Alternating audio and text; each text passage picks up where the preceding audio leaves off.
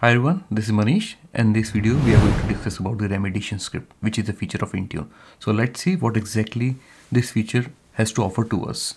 So I'm going to divide this video into multiple chunks. For example, what exactly is the remediation script, how this remediation script is different from the platform script, what are the requirement and the limitation of the remediation script, and finally we'll be giving you a demo for the remediation script. So let's start. What exactly is the remediation script? So remediation script is nothing but a PowerShell script. These are the basic normal PowerShell script. But the thing is, remediation script consists of two scripts. One is detection script and one is the remediation script. You might be thinking about what are the benefits of the remediation script. So think about it. If there are any policies which are not available in settings catalog you wanted to deploy, there is no solution available. This is where you can use the remediation script. You can use the remediation script. This is also can be used to check the device compliance, where we are just using a detection script. I'm just going to explain it at later stage. Meanwhile, we can also think about there are a few registry keys which got changed because of some third-party actor which is trying to make changes to the device. So using the remediation script, we can make sure that those devices are retained and stay on the device. It is like the policy that we are enforcing the policies. Okay, so now I was telling you about the remediation script. That remediation script consists of two scripts. One is the detection script and one is the remediation script. The purpose of remediation script is to detect whether the required setting is present or not. If that setting is not there, it will be marked as exit 1. So exit 1 means a failure of script, means it is the indication that now remediation script will come into picture.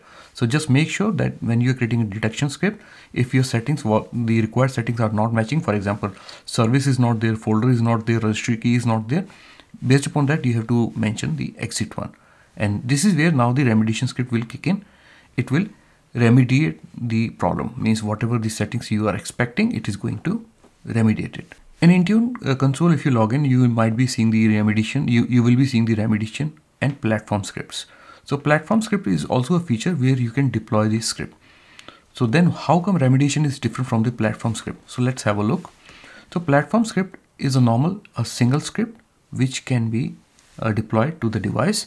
It can only run once, means it will run, simply go, whether it is getting success or failure, it doesn't matter, it is going to run only once. While the remediation can schedule to run once, hourly or daily. So you can schedule it to run on a specific interval, regular interval. Platform script cannot be run on demand, while the remediation script can run on demand. What I mean to say is that irrespective of remediation script, whether you have targeted to a device or not, you can still run it. For example, you create a remediation script and you are targeting to just bunch of devices, but it has not targeted to all those devices, or it is not targeted to all other devices. But still, any device which has not been targeted this remediation script, using the device section, you can run that script. I'm going to show you very soon. So here, what the basic benefit I would see for the remediation script is that platform script can run only once if that issue occurs. But what happens if that issue reoccurs? In that case, platform script will be of no use. This is where remediation script will keep into picture. Whenever there are some deviation from the policy settings, remediation script will make sure to reapply it again. Now let's talk about the remediation script requirement and the limitation. So very first thing is that the license requirement for remediation is it needs to have Windows 10, 11, E3 or E5 license. So if you are having Microsoft 365 E3 or E5, then you already have Windows 11 Enterprise license. For Microsoft Business Premium, it is not going to work. There is a limitation for the remediation script, and that is you can't have more than 200 scripts. Though I believe in future this number is going to be increased, but this is a limitation. You have to be careful that what exactly means how many scripts you are going to create. One important thing is I was talking to you about the remediation script, that it consists of the detection and the remediation script. But you can also use a detection script.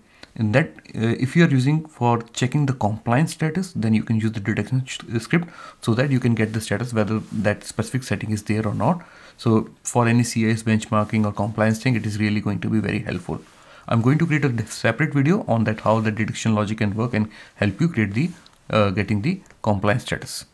Now, when you are creating a remediation script for the first time, how that remediation script policy is going to be applied to the device?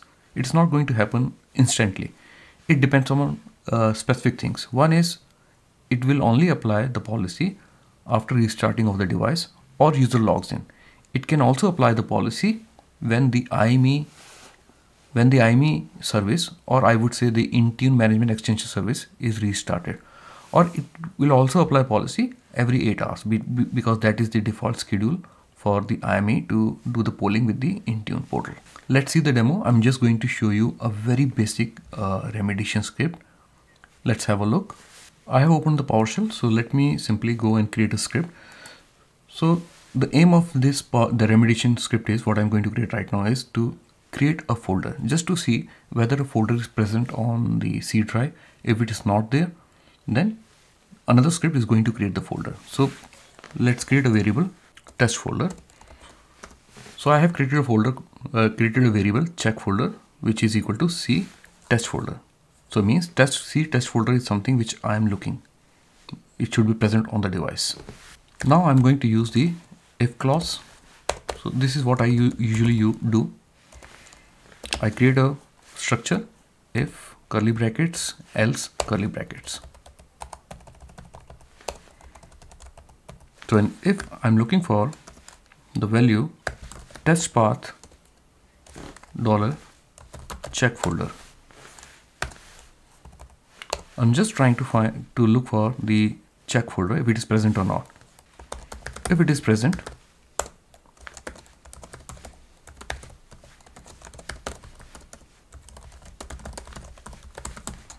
then the output is compliant, folder already exists, and make it as exit 0. So I'm just creating an output because it is useful to get those information from the log files when you are troubleshooting it. And exit 0 means that's it. Exit 0 means the script is successful, do nothing, because folder exists.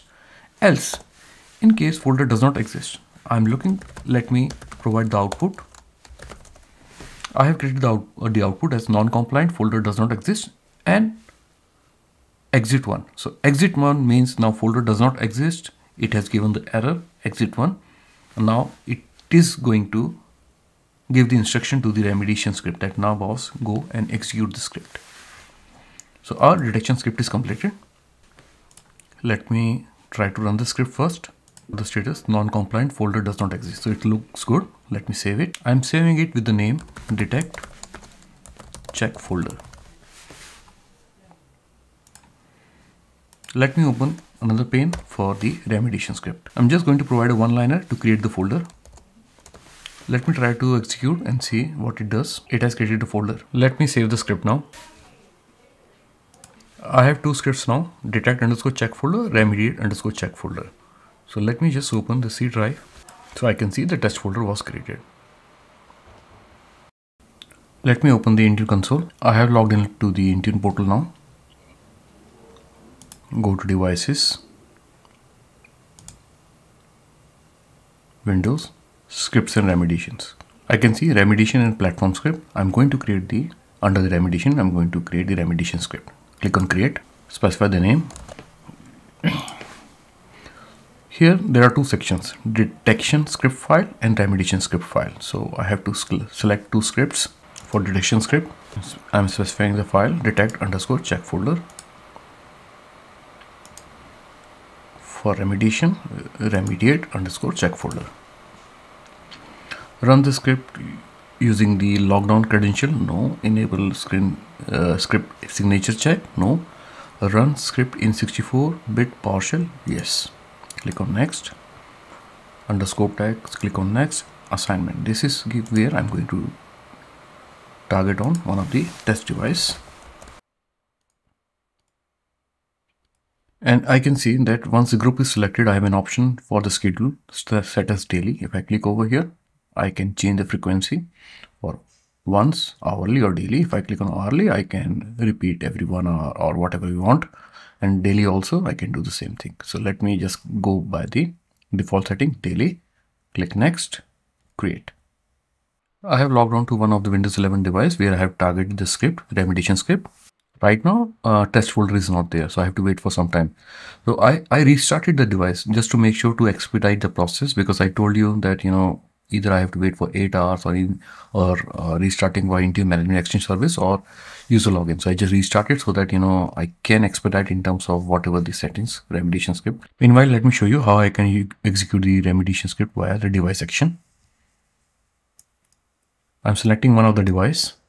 Under the device section, click on the 3 dots and run the remediation. So let me select one of the remediation script, which I recently created. Create folder simple script. So by the way, let me tell you that I have not targeted this remediation script on the device, on this device, but still it is going to be executed. So it's in progress. Let me wait for a couple of minutes and then I'm going to check the status. Here I can see the run remediation is showing as pending. I have logged on to the device where I run the action via the device section. I can see the test folder has been created. This is the location where the logs for the remediation script is saved. See program data Microsoft Intune Management Extension logs. So here one of the 2 important log files are Intune Management Extension, this one, and Agent Executor. I'm just going to show you the troubleshooting tips and other things in the next video. But meanwhile, let me just show you short and precise information. In Intune Management Extension.log, I can see exit code is equal to 1, which was showing as the output of the detection script where the folder was not found, and the exit code as 0.